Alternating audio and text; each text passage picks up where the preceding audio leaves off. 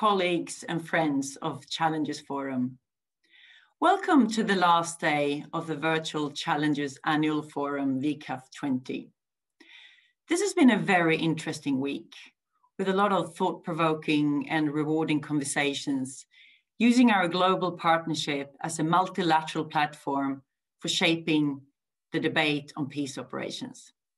And we also welcome those of you joining for the first time today to enjoy the high-level conversations and hear the key takeaways from this week's free Dialogue Strand conversations. And we want to send our sincere thanks to our three co-hosts for leading these conversations in such an excellent and inclusive way. So thanks to the Norwegian Institute of International Affairs, NUPI, to the Institute for Security Studies, ISS, South Africa, and the Ministry of Foreign Affairs of the Republic of Indonesia. My name is Susanna Ahlfors from the Challenges Forum International Secretariat. And please engage in the discussions today and share your views on this topic with others. And the hashtag we use on social media for this event is VCAF20. And before moving on, I would just like to remind you kindly to answer the survey that you have received, both those of you attending the whole week's sessions and those of you joining for the opening or the closing session today. We really appreciate your comments, especially as this is the first time we do a virtual event. So please share your opinions and help us to continuously improve our work. I am now delighted to welcome our distinguished moderator of today's first session on how to ensure the primacy of politics of peace operations.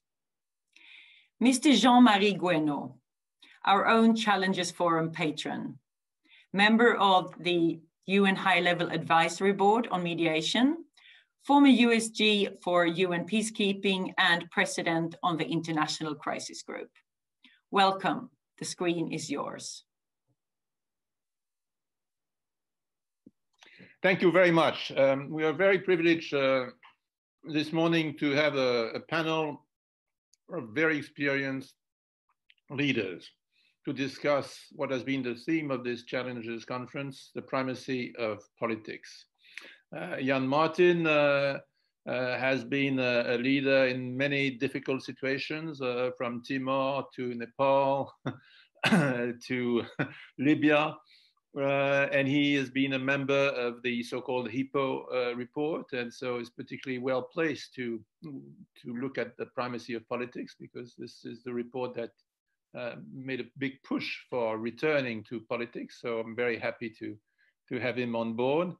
Karin Landgren had the same kind of background, having been in the field in various types of missions, in political mission, office in Burundi, for instance, in Nepal also, but also a more traditional peace operation in Liberia.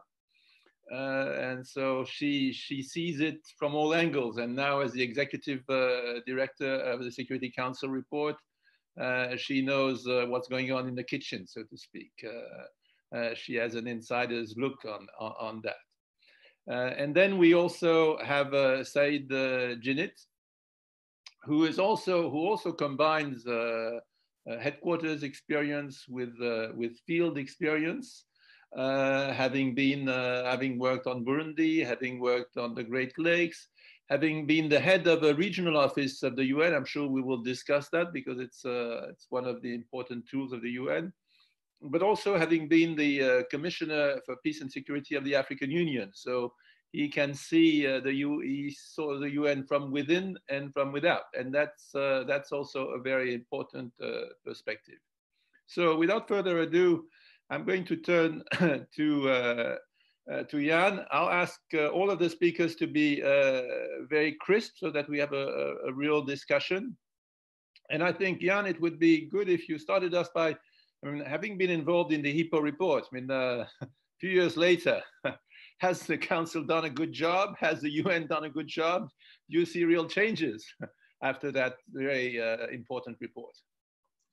When we framed the HIPPO recommendations, we direct a lot of them to how a peace operation might initially be mandated in a way that had a clear political strategy. And of course, the irony is there hasn't been a peacekeeping operation, a new peacekeeping operation set up since the HIPPO report.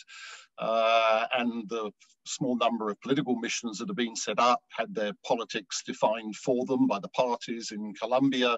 Hudaida isn't really political in its function, it's purely military. Sudan is perhaps the most interesting test case, but the jury's out there. So the question then becomes not so much have new missions been better conceived, but have existing peace operations done better in sharpening their political strategies? And I can't answer that mission by mission, but I think one should look at have the conditions for that improved. And there are three key actors: the Secretariat, the Security Council, and mission leadership. Has the Secretariat got better? Yes, in some ways. The Secretary General's Executive Committee, the strategic coordination function in his office, united regional divisions, independent reviews of operations, some pluses there. Has the Security Council got better? Well, Karin's much closer to that than I am, but if it has, I can't say I've noticed. And mission leadership, I'm afraid, the politics around mission leadership have made it increasingly difficult for the Secretary General to fill gaps in mission leadership and ensure that there's the leadership on the ground at key moments. So not a great report card, I'm afraid.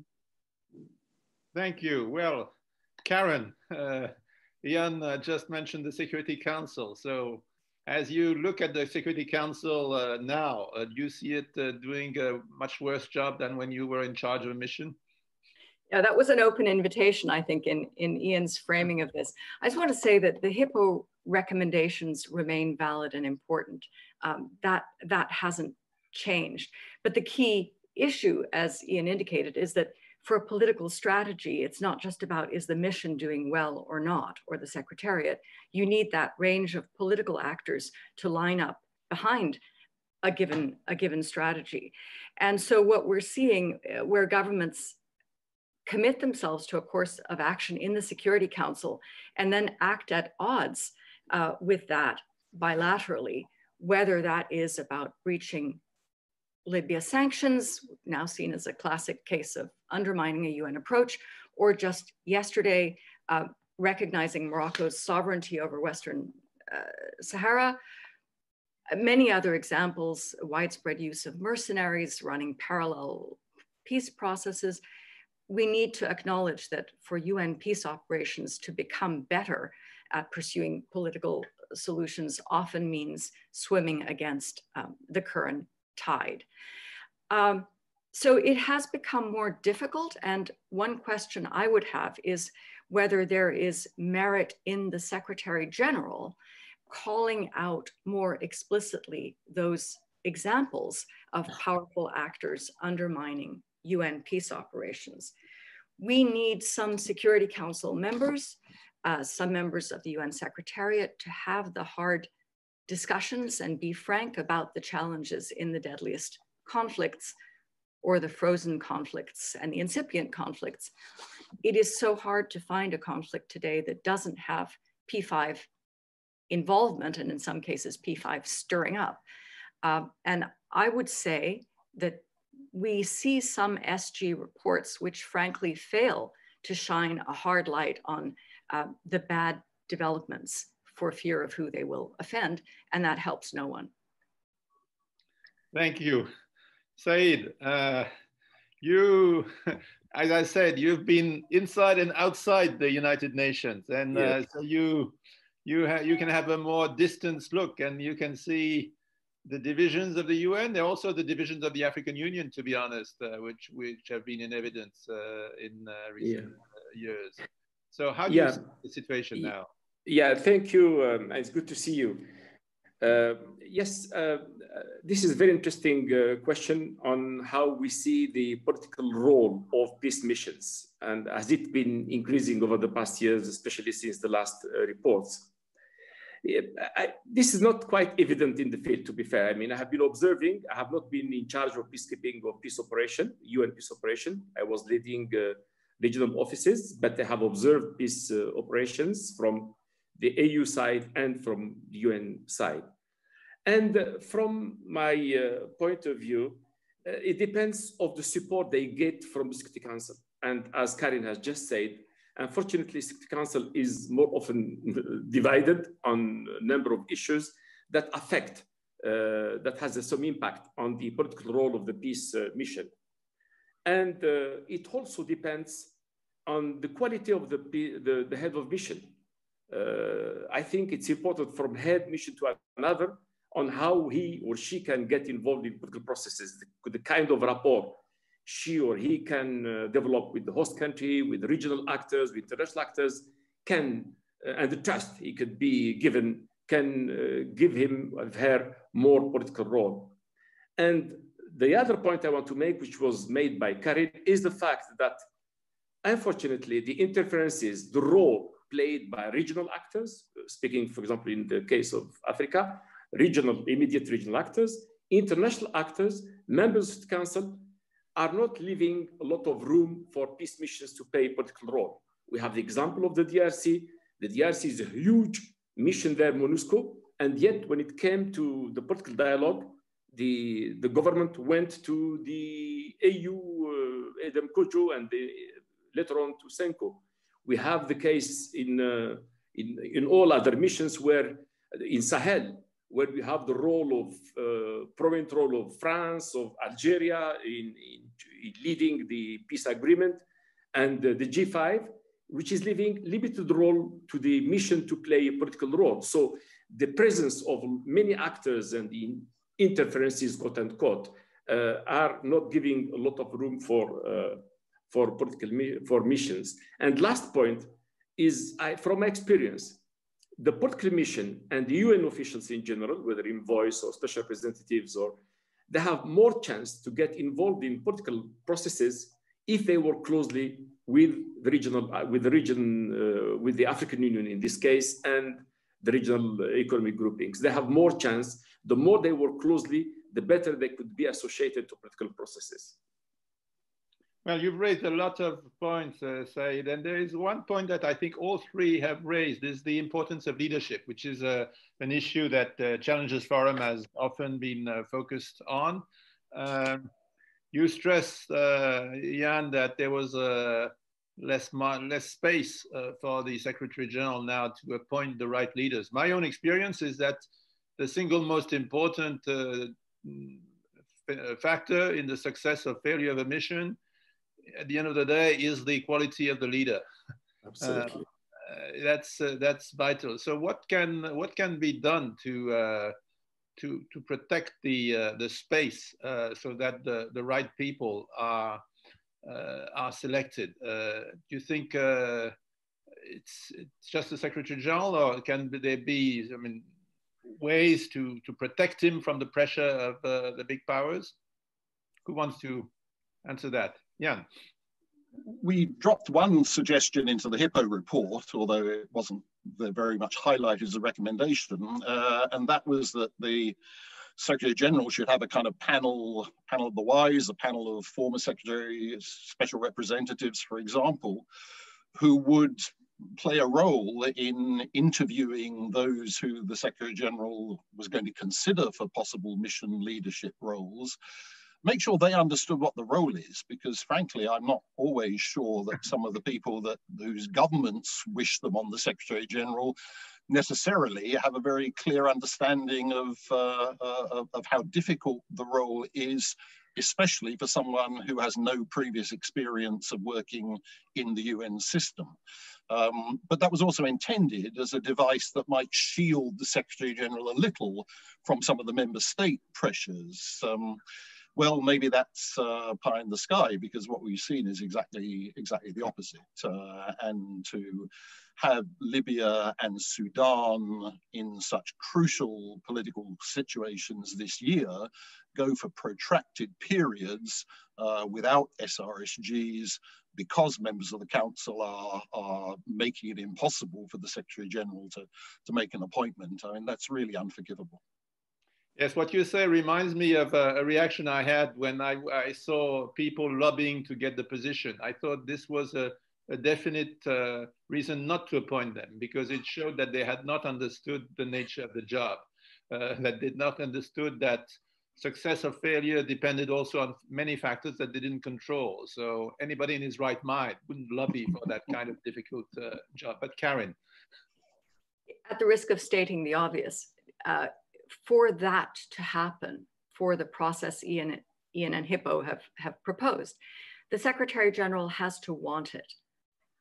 He has to want to distance himself from the transactional aspects of appointing SRSGs and special envoys. And I would add that Western Sahara and Burundi are without their special envoys as well for some considerable time. But it is one of the currencies an SG can trade in with member states. So if the will isn't there to create that distance, it's not going to happen. And I think it's fair to say we haven't seen a push for a more structured and formal appointments process under this SG. Mm-hmm. And do you think that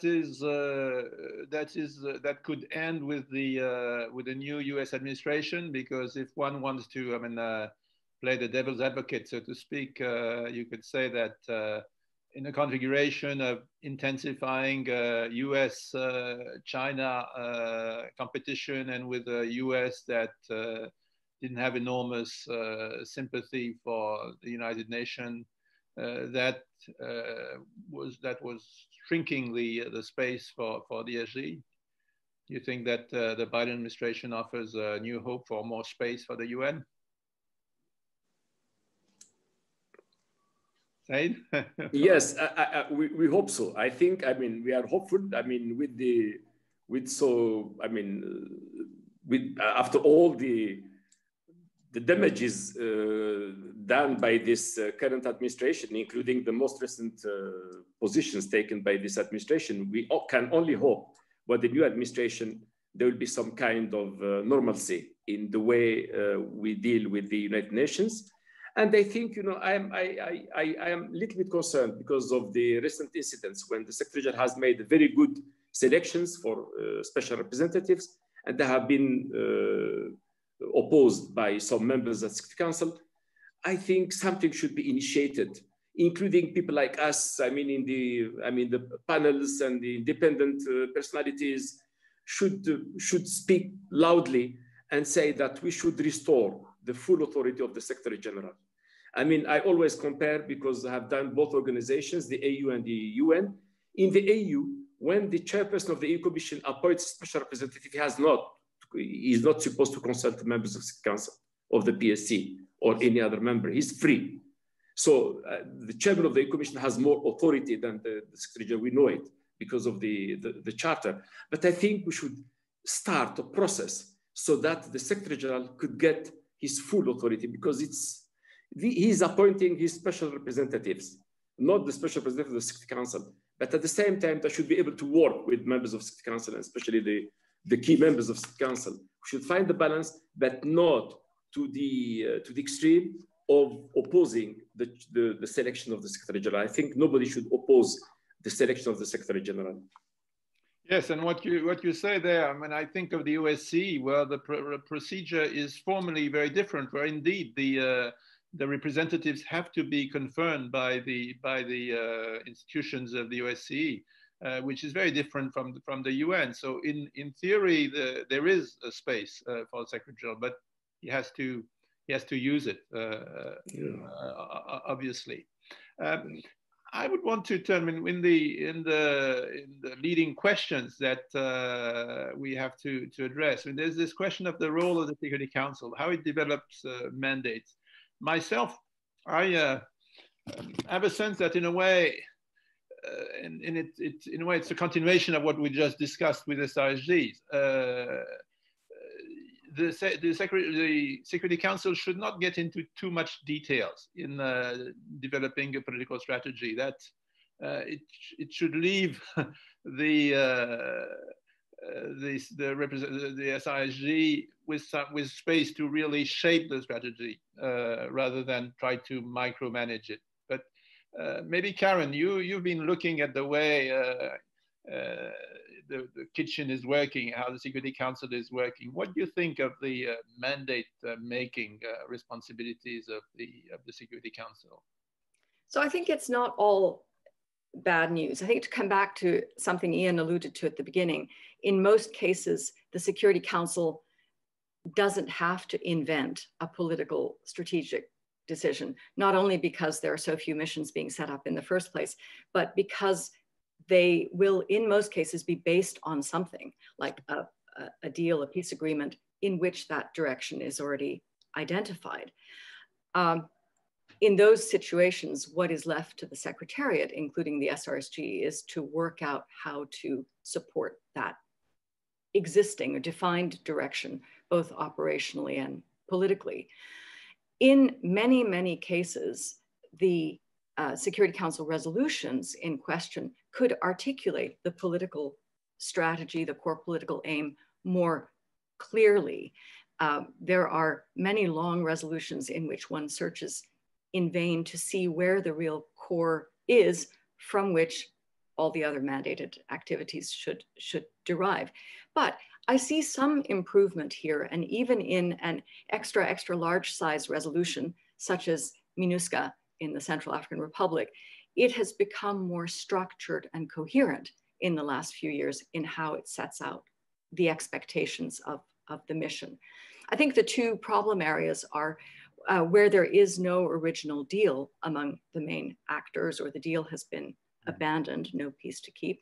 And second is council members' still unbreakable habit of piling too much direction, too much extraneous matter into mandate resolutions. You know, we look at an example from last year over UNAMA, where after a US-China spat over the wording of the UNAMA resolution, specifically over a reference to Belt and Road Initiative in the resolution, a spat that lasted from April to September, that resolution went from being 12 pages long to being 3 pages long. So it's such a good illustration of how little is really essential to the mission carrying out its core work. Less is more. Resolutions should focus more on the core what and stay away from the how, the tactics, the processes. But I would say this isn't a technical matter. Ultimately, it's dependent on there being a higher level of trust between the council, the Secretariat, including the peace operation, and the financing. Trust to leave things to the mission and the Secretariat to get the details right. Yes, Ian. I very strongly agree with the view that the council shouldn't try to micromanage political strategies and should largely leave it for those to be developed and interpreted on the ground. I mean, not just by the Secretariat, but by mission leadership on the ground. But I'd add one point. I mean, I don't think political strategies should even originate with the Security Council, even in general terms. They originate with a recommendation of the Secretary General. And the Security Council is never going to take better decisions than is put to them on the basis of good analysis and good recommendations from the Secretariat. 15 different member states around the table, different levels of knowledge, different interests, especially in their current state of relations among themselves, are never going to cobble together a good decision ab initio. It really critically depends on the extent to which the Secretary General and the Secretariat is able to put clear recommendations for political strategy, not too detailed ones, I agree. So an awful lot of discussion sort of talks as if mandates begin with the Security Council, political strategy begin with the Security Council. they don't, and they shouldn't. They begin with recommendations from the Secretary General. I very much agree with that. Karin. Well, to add something positive that has happened there, I think this is an area where there is much more scope, certainly, for the Secretariat to be forceful and clear in what it sees as the way forward. But the Secretariat itself is under a lot of pressure. I mean, what we've said about the SG being under pressure applies, as you know, Jean-Marie, to the rest of the Secretariat as well. And I think one positive development in recent years is the use of independent strategic reviews. Commissioning an independent review of a particular peace operation and the situation it's dealing with isn't without risk, but it is a way of re-examining key assumptions about emissions effectiveness, about the strategy it's pursuing, and proposing directions that the Secretariat may not feel able to propose. To take one example, last year's independent review of MONUSCO, which called for the Force Intervention Brigade to be wound down. That may not have been a recommendation that the Secretariat would have felt able to make as strongly and clearly as that independent review did. Yeah, no, that's a very important point. I mean, I was involved in a semi-independent review, and I could see the value of being completely independent, so that you really contribute to the debate. You're not just caught in the tactics, so to speak, of the Secretariat. But I think, Said, you wanted to add. Yeah, I also want to join Karin in saying the importance of the independent review exercises. I was also involved in one of them, and I see the merit. And I also, as you said, Jean-Marie, I also enjoyed the independent aspect of this review, because really you put in it exactly what you feel is in the best interest of the United Nations. But my second point is, I believe that the Security Council and the UN stand more chance to have a direct strategic orientation of the mission when it undertakes prior consultations with the concerned regions. And in the case of Africa, you remember, Jean-Marie, when we were about to deploy UNAMID, we went on a joint assessment mission together. And I think this working together with the region to get as much information as possible from the region, from the UN country team, is essential for framing the strategy of the mission, and for the Secretariat and the Security Council to be able to guide the mission. And the last point is, in this context of consultation between the UN and AU, speaking from an African perspective, the relations between the Security Council and the PSC from the African Union are not easy, to say the least. I mean, there have been up and downs in the relations. Thus, the importance of the relations between the Secretariat of the UN and the Commission. And we are lucky that, building on what we have done in the past, the relations are excellent. And I think that the Secretariat, the UN Secretariat, has a big responsibility in ensuring that they work closely with the region, in this case Africa, but it could be in other region, to make sure that the input of the region is included in the strategy of the mission. To add a point, I think what complicates things today is that conflicts are much more multi-layered. So when you were, 20 years ago, when you were dealing with Sierra Leone, yes, there could be some external interest, but not so many. Yes. And so there was much more space in that sense. Now, there are very few conflicts where there is not some meddling from big powers who are trying to use that conflict for their own strategic goals, and that really makes things much more complicated. But Said, you insist on the need for the UN with the AU to be an orchestra rather than a series of dissonant musics.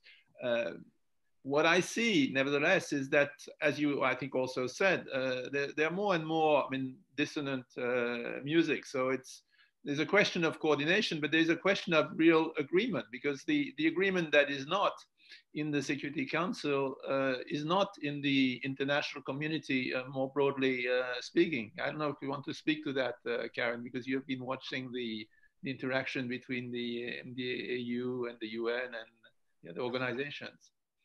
Well, as you spoke, I was thinking about the case of Ethiopia, where clearly there is a strong current of interest in saying, let's not have the Security Council discuss this. You know, there's active deterrence to having the Security Council discuss Ethiopia, and the suggestion that this should be appropriately dealt with by the AU. But I put the question back to you. Do we see the AU taking this up and really dealing with it with both hands? So, I mean, dissonant music or maybe no music. It's hard to see where the driver of political action on a case like Ethiopia currently is. But let me also say, in fairness, that I imagine there is a great deal going on behind the scenes by different actors that we don't necessarily see. Yes, and much is made of the sort of quiet diplomacy, but is that quiet diplomacy effective? Sometimes it is, sometimes it's just a cover for no diplomacy. And that's my fear. Jan Martin, I think you wanted to say no. Karin was thinking of Ethiopia. I was thinking of Libya, and I'm afraid, you know, the situation that has kept the SRSG post in Libya vacant goes back to how badly the AU was treated in 2011. Treated, I think, to be fair, not so much by the UN as by the leading intervening countries in Libya at that time. So I'd blame the French and the British more than I'd blame the UN Secretariat for that situation and those scars. Yeah, it's extremely difficult. I mean, I would want to make one different point, and that goes to sort of flexibility. And I'd like to refer again to the HIPPO recommendation of a sort of two-stage mandating process, again, largely framed in the context of setting up new missions. But there is too much inflexibility once the Security Council has taken a mandate decision, and it doesn't sufficiently leave the door open to discussions on the ground, discussion with the regional actors, you know, to further shape something that certainly when crisis decision-making happens in the Security Council, you know, is made, as I think Mr. Brahimi once said, at the moment of maximum ignorance, rather than at the moment when you're most effectively engaged. So at some point, I think we want to come on to how one builds more flexibility to adapt to the need for political strategies to evolve as situations change. Yeah, and in the interaction between, for instance, the African Union and the United Nations, we have these regular meetings, but they are more like, they have a kind of ritualistic atmosphere. I mean, one wonders whether it wouldn't be better to be able to call a meeting depending on an evolving situation and have a real and open discussion. Said, you wanted to know? Yes, absolutely. I have attended some of these formal meetings. They're very formal and really not very productive. And sometimes there are some more difficulties than anything else. I agree with you that I think you remember when you were there and we were working from the UN and me at the AU. I remember you calling me at 3 o'clock in the morning because of the time difference. I apologize for that. I still have that. You know, that means, you know, you have to be on. I hope, I guess, and I'm sure that there is the same relations now between the the AU Commission and the leadership of the UN Secretariat, I think you should discuss issues as they develop. When it comes to formal meetings, yes, you should have to have some formalities, but the most important thing is done while the things are developing. And you mentioned earlier, and I would say it at some point, the importance of the UN invoice in the field. And especially you have mentioned regional offices. I have led regional office, and I saw how much head of regional office have been instrumental in bringing the UN, the AU, and the regional economic groupings together.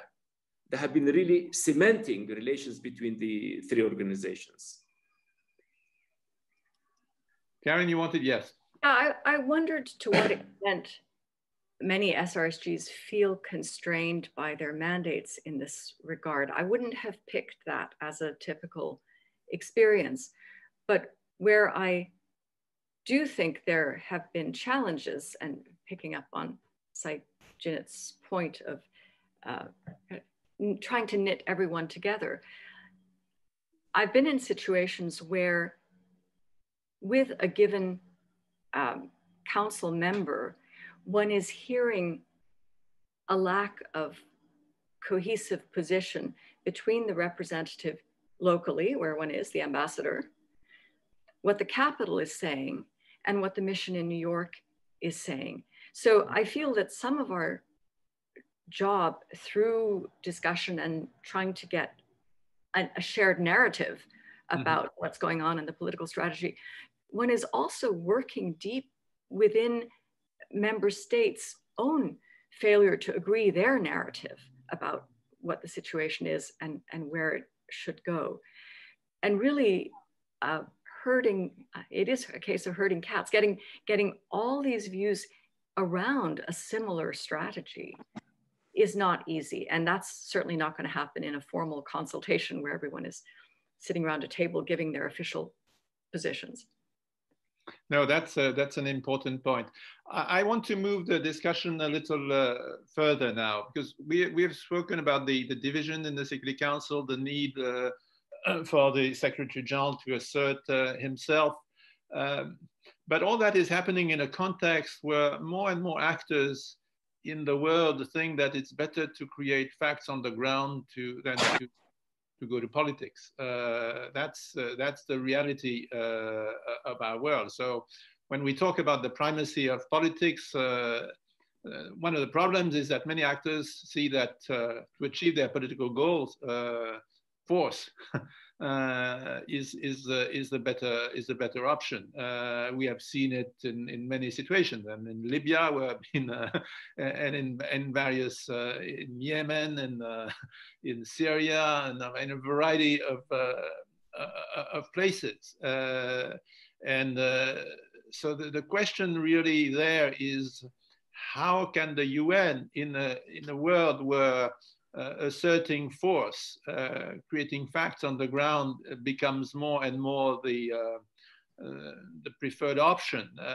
How can you react to that? And I would add to that, and I would connect to that point the terrorism point, because when you have groups who have a transnational agenda, whereas the notion of a negotiation is remote. What do you do with them? Or do you? And you see there are very different views in the international community. That there are those who love all the terrorists together, and there are those who would want to peel off some groups from others. So how do you create a space for politics? That is, it is a pressing question. And the UN, and you see it in the Sahel, finds itself squeezed between a strategy of a number of countries, which is essentially a military strategy, trying in the midst of that military strategy to protect the political space. So this is a different context, which raises, in a way, a much more existential question than what we have been discussing so far. No, who wants to? And you probably all have something to say on that.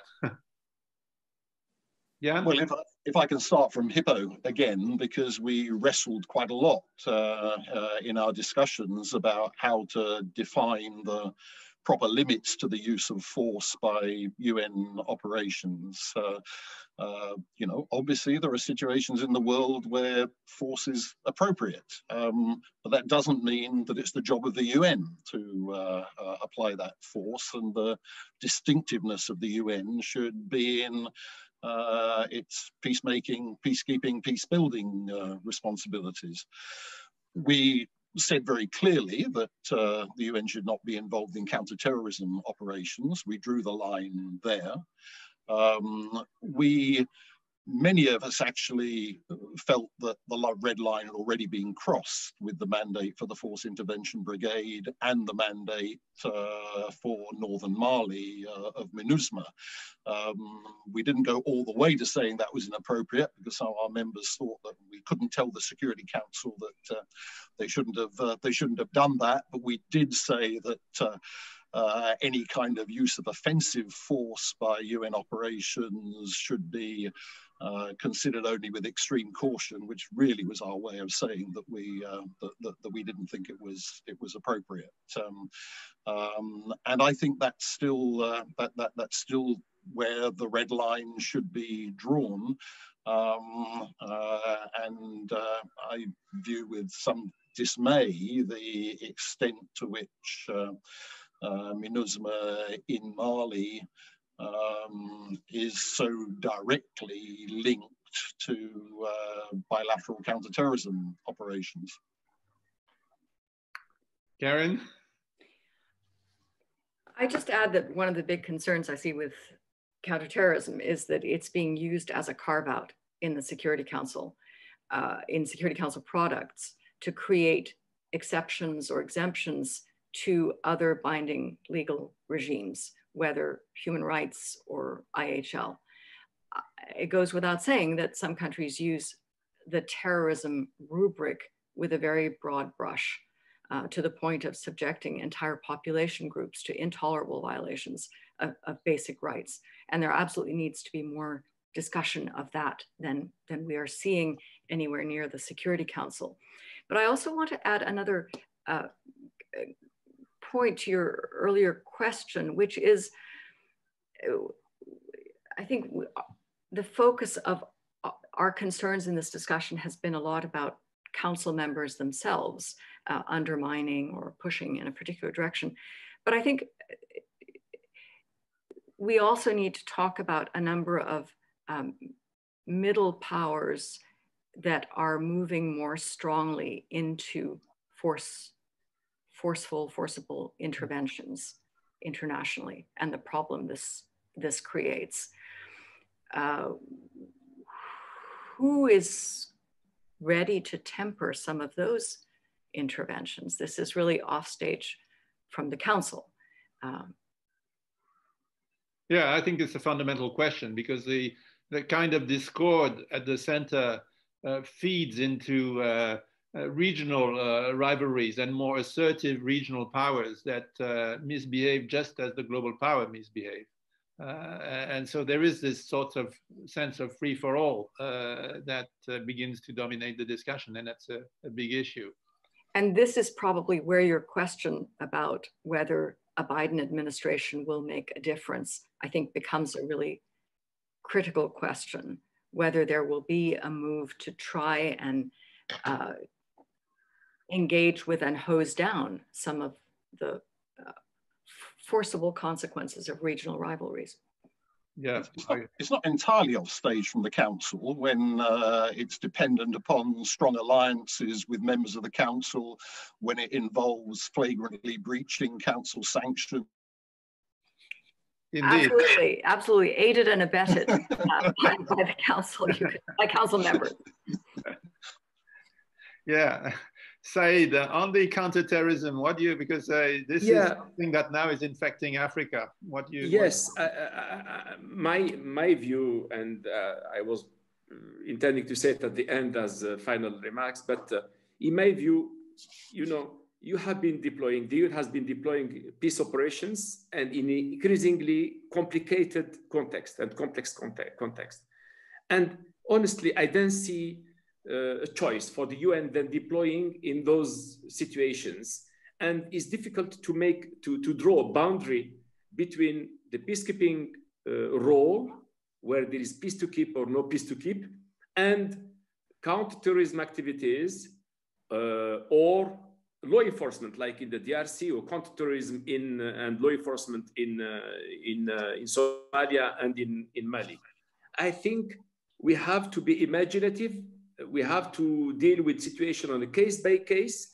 We should, as much as possible, keep the role of peace mission in its traditional role, so that it could have leverage for political role as much as possible, knowing very well that the ground is crowded because of so many interferences by regional and international actors. But still, we should leave that role for the mission. But at the same time, it cannot but support the activities in Mali counterterrorism. It provides some kind of support, logistical, limited, but also a very important role of human rights compliance, both in Mali, in Sahel, and in Somalia and in Congo. I think this is a very important role for the peace mission. So it has a role. It should limit it as much as possible, but it should interact with the other activities, whether counterterrorism or law enforcement. Yeah, you say case by case. So if we look at a case like Sahel and Mali, for instance, we see all the difficulties, because this is an area where you have some groups which do have a transnational agenda, and it's difficult to see how you're going to negotiate with them. But at the same time, they recruit among people who have local grievances, and they have local grievances for good reasons, because the government is not delivering, because the state is not doing a basic job.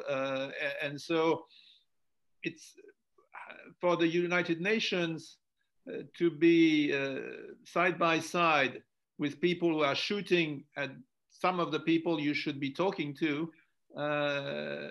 It's a kind of a problem, if I may say.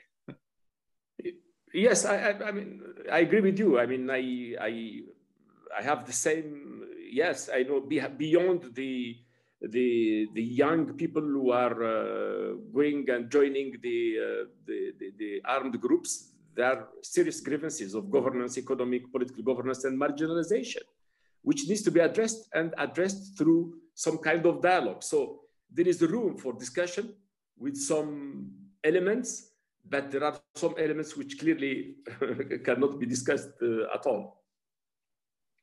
I see that we have a very big audience today, so we should maybe turn to the audience and look at some of the questions. There is a question from Jasbir Leader, and I say hello to him, asking, the UN Security Council mandates continue to address short-term conflict resolution initiatives and offer little guidance to political stakeholders at addressing root causes, or offering long-term comprehensive guidance to mission. How can this be improved? So the connection between the short term and the longer term, which in a way is also, I mean, the connection between various types of engagement of the UN, from the office in Burundi to UNDP, I mean, the continuum of UN support. Who wants to address that? Yeah, I mean, go ahead. And then Saeed, I think. Sorry, you. Yeah, go ahead. Yeah, sure. Well, I think there are a couple of things in current discussions that point in the right direction.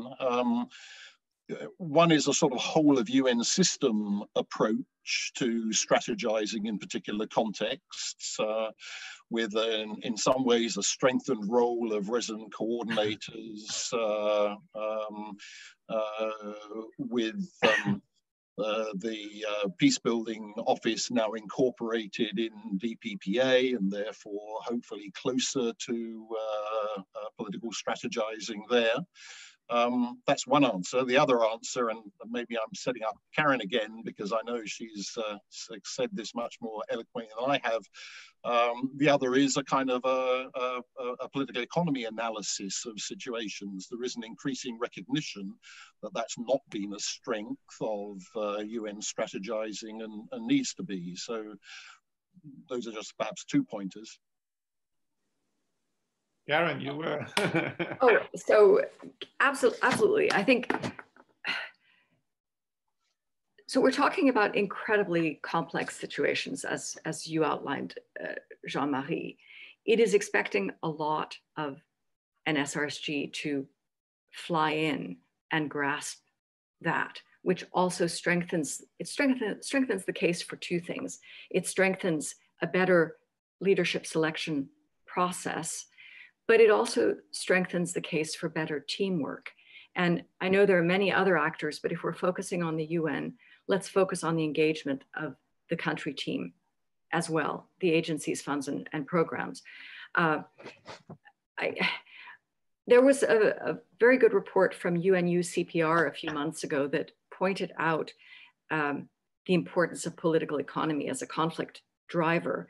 And my view has been, and some of us remember a short-lived, I think it was OSCE initiative that put public financial management as a clear element of sustaining peace. This is something host governments are incredibly sensitive to. But if we look at something like Liberia, my greatest worry is the failure after decades of peace engagement of different kinds, the failure to address the centuries-old elite capture of the economy. And part of the problem there is that members of the Security Council still choose to cleave to these silos of development, human rights, and security in a very narrow interpretation. And my hope is that by involving country teams more and trying to understand the breadth of root causes, let's call them, that we get to that broader understanding of all the inputs that are needed to help get to peace and stay there. Yes, and one could talk about Libya too, and follow the money. And that requires a whole new set of expertise for the UN, because it's really, there's almost a need for some kind of forensic capacity to identify the flows of money, and in a period where we see more and more criminalization of conflict, where you have actors who have an interest in keeping the conflict going because a little bit of conflict is not bad for their interest. That would require much more, focus of the UN. I couldn't agree more. Said, you have a reaction on that debate? Yeah, I agree with my colleagues, and I mentioned earlier on the importance of involving the UN country teams in the planning of peace missions, because more often than not, after the peace mission leaves the country, the UN country team under the resident coordinator have a role to play in sustaining peace in that country. And I have been working with country teams in the places I was in charge, and some of them have been doing a lot of job and excellent job, and some of them have been involved in helping the host countries establish architecture for peace, internal architecture for peace to sustain peace beyond the peace mission. So I think the UN stands to be more effective when all the pieces join together. So when the peace mission work with the country team ahead of the mission, during the mission, and hand over to the country team. Yeah. And that in a way goes beyond the country team, because in a number of situations it would be good to have the IMF and World Bank and others, of course. World Bank, and even now the IMF, because you see when the role of a central bank, for instance, in Libya, is something great importance. ADB and others, yes, there are so many. Yeah. Sorry, Karin? I was just going to jump in to acknowledge one of the questions about listening to the local population. And this is really where other actors also have an important role. It can be difficult for the SRSG, to get out of the SRSG bubble and connect to what people far outside the capital are saying and thinking. Plus, I don't think that's one of the qualities that SRSGs are necessarily recruited for, like listening skills. I did not know you were British. But there are others who are better placed to pick up local sentiments and local currents, but those need to transmit back to the leadership. But that is a really important point. One can become imprisoned in a certain narrow capital-based view of the situation in the country. Yeah, that's essential. The sort of capital-centric view of many missions, and the lack of feel for pulse of what's going on beyond the capital, and then you focus purely on elite deals without any sense of how you're going to have roots in the country. I see another question from Kevin Kennedy. The speakers in the session have made clear that the success or failure of peace operations depends not on their technical performance, quote unquote. It depends on actors and factors operations cannot even influence, much less control. The Secretariat and groups like Challengers are invested heavily in improving the machinery of peacekeeping. Shouldn't there be more attention to the political work of pressuring the key actors today's speakers have mentioned? Which raises big questions, because it's also how should an SIHD, how much time should he spend in the mission, doing the kind of field work that you just mentioned, Karin, being close to, I think his ears close, her ears close to the ground, but also taking the time to go to capitals to make sure that things are not being undermined outside the country. And that balance between the presence in the country and the bigger picture, that's not so easy to define. Who wants to react to that?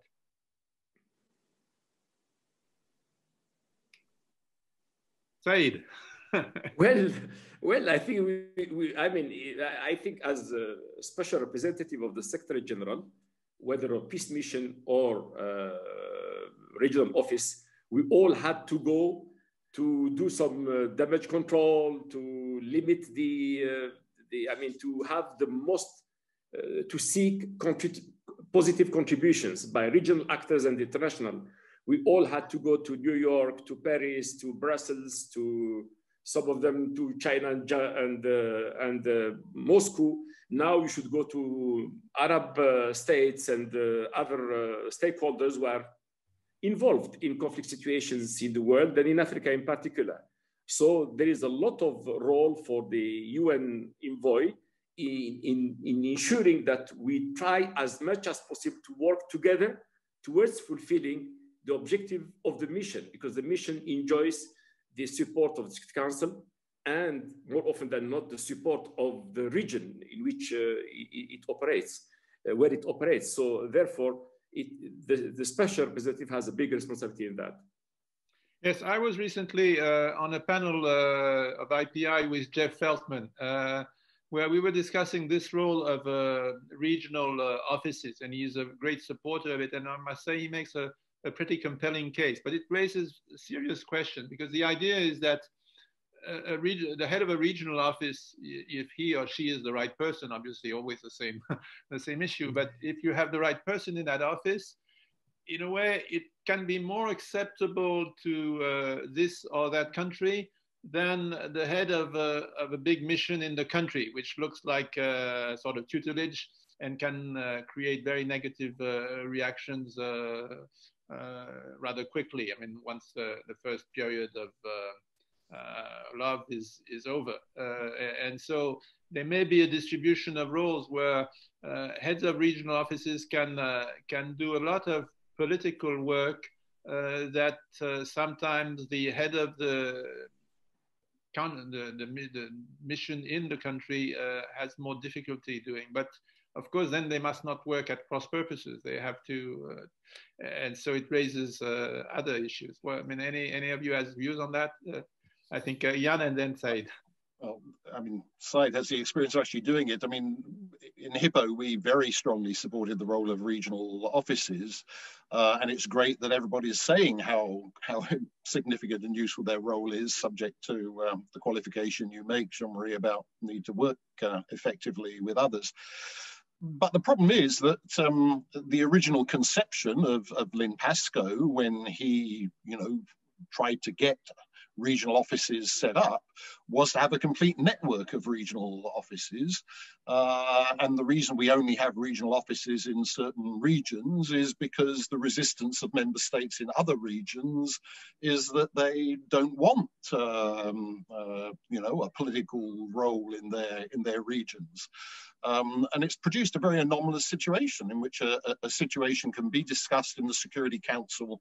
Take Cameroon, for example, because it falls within the remit of a regional office, whereas an equivalent situation in another region, the council won't touch because that would be interventionism in the council.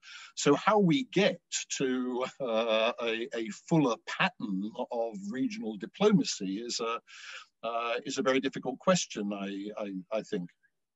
Yeah, it's essentially the West Africa office that has been, because there was a balance of powers there that gave it space, but in other contexts, it's been much more difficult. Karin?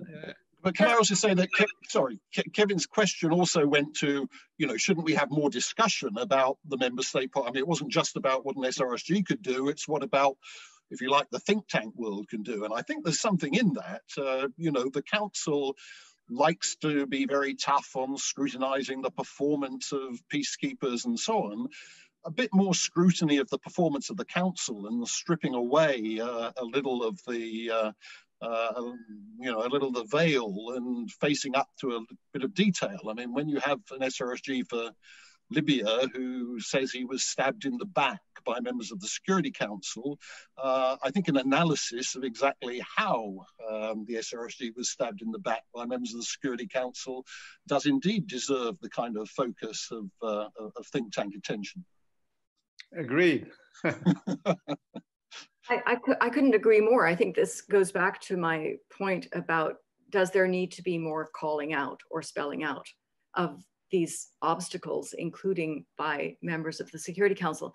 But I just wanted to, this is just a two-finger remark, to underline that given how allergic most member states are to being discussed in the Security Council and how hard they work to keep off or keep their friends and allies off discussion in the Security Council, one of the beauties of regional offices, UN regional offices, and their reporting is that they will report on those situations, and Ian mentioned Cameroon, that for other reasons have been off limits in the Security Council, even if their circumstances might well warrant a deeper Security Council discussion. So that is, from where I sit, that's one of the beauties of regional offices, but it is probably also one of the reasons why there is some pushback against having more of them. Said, as the leader of a regional office. Yeah, I mean, I agreed with what was said, obviously, and I'm a strong supporter of more regional offices because I have seen the value added of regional offices in being effective. I mean, it's through, mainly through the regional offices that the UN have been more involved in conflict prevention and mediation. That means in politics, really being involved in politics. And we have seen the limits in peace missions, although there is still room there. But you said the relations between, and Karin has had the example because you were together in West Africa. My experience is positive. Of course, it depends again on personalities. But well, the head of regional office has nothing to do in the internal affairs of any peace mission, like in Liberia or Cote d'Ivoire, whatever. But on circumstances, for example, in Cote d'Ivoire, you remember when Choi had some difficulties. Well, the Secretary General had called his special representative for West Africa to play some role there in bringing together the UN and AU together, and you know, so there was some room in the Great Lakes. It's not a regional office, but it is a regional mandate. In the DRC, at some point, for example, when Kabila has asked the UN Secretary General to appoint a special facilitator for the dialogue, and I was asked to play that role. Unfortunately, at the end of the day, because of difficulties between the then DPKO and DPA, they did not respond to Kabila. And as a result, they went to the AU. You see how the UN is not serving its own purpose. But when the special envoy was asked to come and play a role that maybe the SRG in Kinshasa cannot play. So there is a complementarity. And I have seen so many cases when there is a role for the special, for the regional office in support of the SRG. I think it's a good combination. Thank you. I see a question which relates to the European Union. The new EU peace mediation concept, which is adopted on Monday, notes that EU missions in particular could play a supporting role in peace monitoring and mediation. How does this look from UN and AU perspective? Should we welcome peace mediation as a political mission task? So I mean, I think the question is really about where does the EU fit in that configuration that we've been discussing? Any taker? I think Said is signaling. Yes, Said, sorry. Yeah, I don't know what is the, I have not read, I'm sorry, I have not read, I have seen some papers on the new policy because they have been working. I'm in Brussels and I have been attended a number of meetings where they were developing this new concept, the new concept for mediation. I want to enhance their role in mediation, but I don't know what they can do more than what they're doing today, because they have been very effective in supporting peace processes in Africa. I have so many examples when the role of the AU has been so important. I was the facilitator in a dialogue in Guinea, and the support I got from the European Union was considerable. And today, the successful mediation was obviously thanks to the work of the facilitators, because I was supported by national facilitators, but also of the team together with the facilitator, including the EU representative, who was essentially my right hand. Actually, he was my main right hand.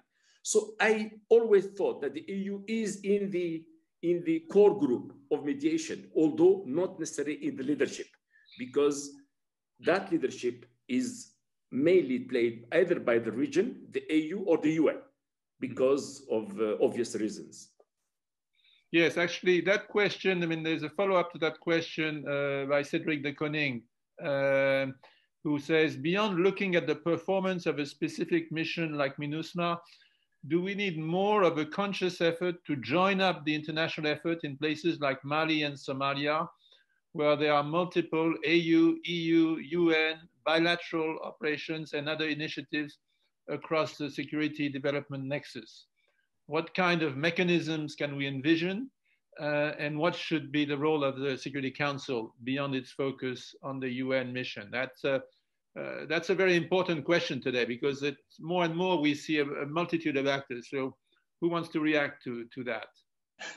Well, I could react by wishing Cedric the very best of luck in achieving that in relation to Somalia and navigating the extraordinary complexity of interests of member states and multilateral organizations that involves. I mean, yes, absolutely we need that, and certainly we need that in Mali and in other places.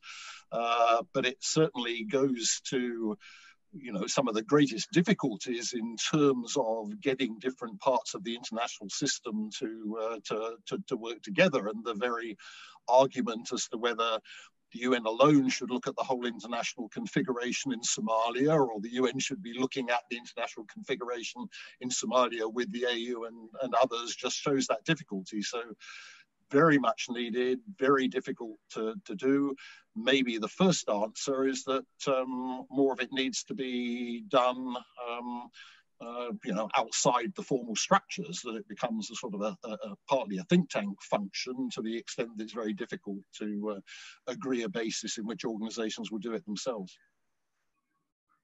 Karin, any reaction? Yes, I mean, I would assume that if they wanted to be more joined up, they would be. It's because they're bringing these different interests and priorities that everyone is there in the first place. And I think imposing structures, there is not a hunger from the actors themselves for more structures and more, organization and coordination. That's what we're stuck with.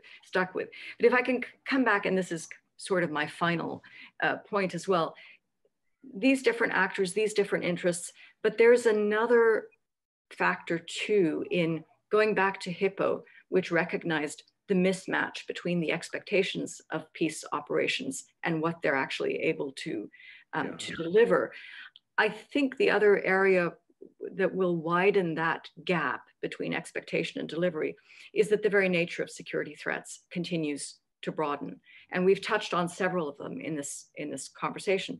Peace operations have changed, and peace operations, I think, in some ways are steadily improving the way they use intelligence, which used to be an unspeakable, the way they use technology. But peace operations, as they're currently conceived, and as the Security Council conceives them, don't hold responses to cybersecurity threats, for example, which are growing, including in the hands of private actors and contractors, to pandemics, other than incidentally if they happen to be there, to terrorism, as we've discussed, to the use of mercenaries and contractors as central actors in conflict, to rampant sanctions violations, to organized crime, as you mentioned, Jean-Marie. We don't find solutions to those questions within peace operations. For one reason, because a number of these broadened security threats aren't receiving much attention in the Security Council at all. It's only thanks to Estonia that we've had the first formal discussion of cybersecurity in the Council this year. That's not accidental. I mean, when we talk about better structures and stuff, some states want to use the Council's authority to the max. Others want to blunt its potential and to torpedo that kind of initiative. I have a concern that there are now so many blackout areas for what the Council can discuss that they will soon overwhelm the topics that are discussable and the situations that are discussable in the Security Council. So it again comes back to, do we call out some of these things more clearly, whether it's the SG or think tanks saying, let's talk about where some of these real threats are, and the Council's failure to address them head on. We have to do that. We have to do that before we can talk about what a peace operation is able to do. That's a great concluding thought. Thank you, Karin. Ian and Said, do you have similar thoughts to conclude our session? Jean-Marie, I listened to you and Paul Williams and others in the discussion the other day, and I've looked at the papers looking at the future context for peace operations from DPO's project.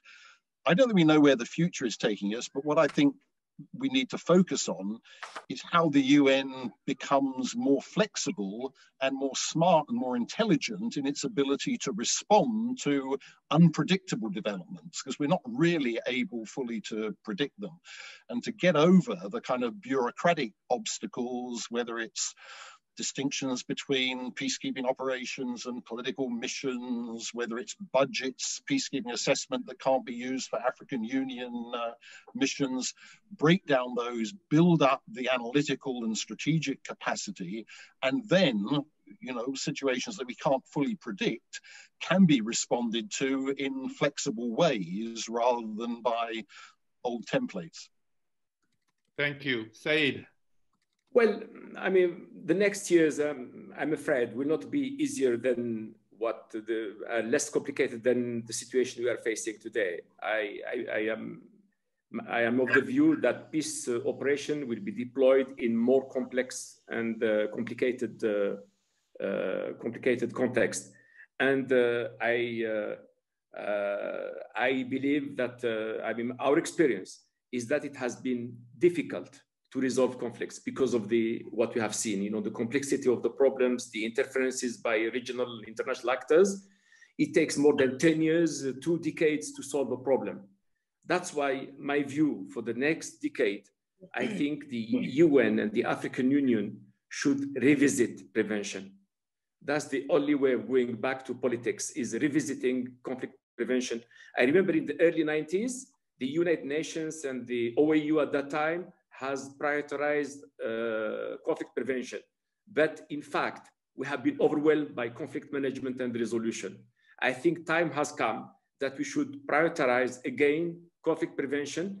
And in the independent review I made of the cooperation between the UN and the African Union, I suggested that the UN and AU should commission a joint report on conflict prevention, because I think we should be more audacious in conflict prevention. We have been a little bit, I think, shy on conflict prevention. I think we should revisit conflict prevention for the next decade. Thank you. Well, I'm not going to summarize what has been a very rich discussion, but for me, the main takeaway is that in a world that's going to remain very divided, very polarized, and which is fast changing, as Karin reminded us, there is a gap of thinking and political leadership. And there is really a need for the UN to occupy that space, because nobody is going to occupy it for it. And that goes at all levels, frankly. And I think it is not just about the Secretary General asserting the role of the UN. It's SRSGs, it's staff in the mission, realizing that if they expect the international community, which is a myth rather than a reality today, to give them marching orders, they can expect for a very long time indeed. What they need to do is really have the energy, the creativity to think through what would be good for the people they are expected to serve. And so it's, for me, it's a call to responsibility at all levels in the UN to really address issues that are destroying the lives of many people and that need to be addressed and can be addressed, but that requires will at all levels. Well, thank you all, and good luck to the peacekeepers, to the political players around the world to fight the good fight. Thank you. Thank you. And thank you so much, Jean-Marie Guéhenno, for leading this conversation in such a masterful way. And indeed, you managed to get some really crisp and interesting views from all of you, Karin, Said, and Ian. We will now have 15 or actually 12 minutes break before we can get back on and listen to the final takeaways, key takeaways from this week's free dialogue strands and the formal closing together with our co-host. So please, 12 minutes break and be back here past. For those of you participating the whole week, the links are in Hoover, and for those opening the joint session, it's in the other link in the email you received. Thank you. Good.